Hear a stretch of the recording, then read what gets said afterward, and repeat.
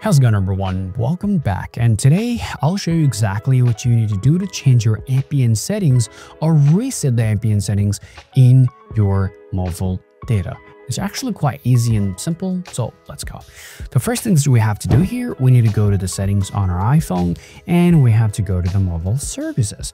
So if you go to the mobile services and scroll down, we can see there's an option called mobile data network.